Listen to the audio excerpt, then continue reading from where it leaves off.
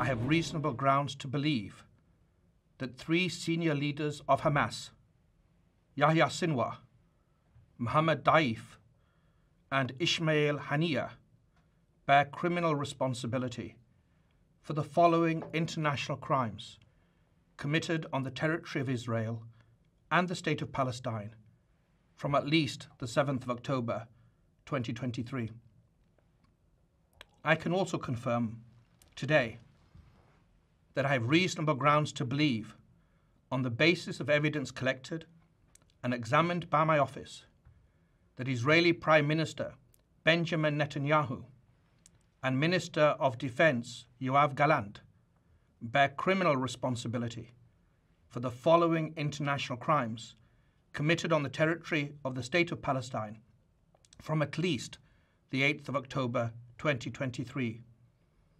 The crimes include starvation of civilians as a method of warfare, willfully causing great suffering, serious injury to body or health or cruel treatment, willful killing or murder, and intentionally directing attacks against a civilian population, as well as crimes against humanity of extermination and or murder, persecution, and allegations of crimes of committing other inhumane acts.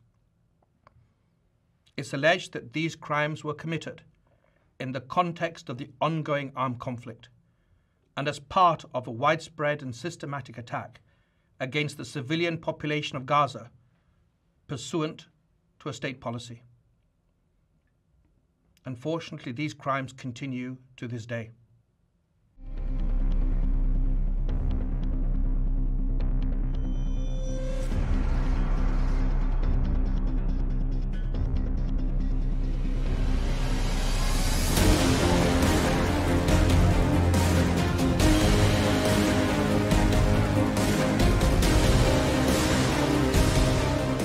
Reject the ICC's application for arrest warrants against Israeli leaders.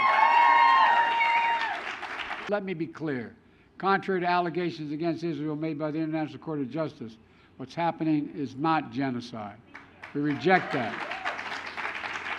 We're going to always stand with Israel and the threats against its security.